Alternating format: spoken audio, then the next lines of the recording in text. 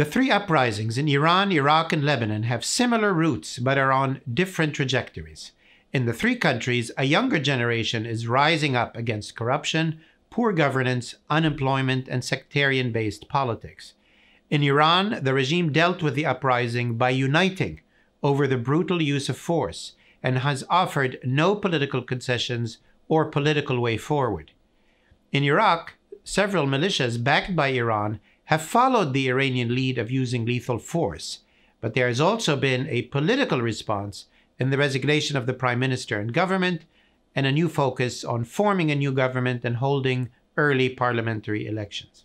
In Lebanon, the security forces have largely protected the protesters, and attempts by Hezbollah and Amal to use force have been limited. In Lebanon, like in Iraq, the government resigned, and the road ahead is marked by the struggle to form a new government and the longer-term challenge of contesting and winning the parliamentary elections. In all three countries, it's clear that the new generation has rejected and moved beyond the older ruling class.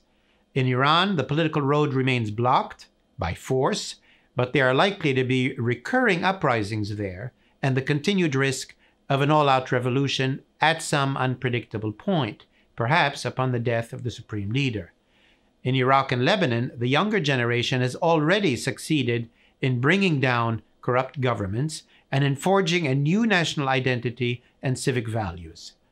Its challenge is to turn this historic momentum into a powerful and sustainable political movement that can impact government, or better yet, be the government or take part in government, and in the longer term can contest and win parliamentary elections. In all three countries, a new future has been born. Its path to maturity will be as challenging as it is promising.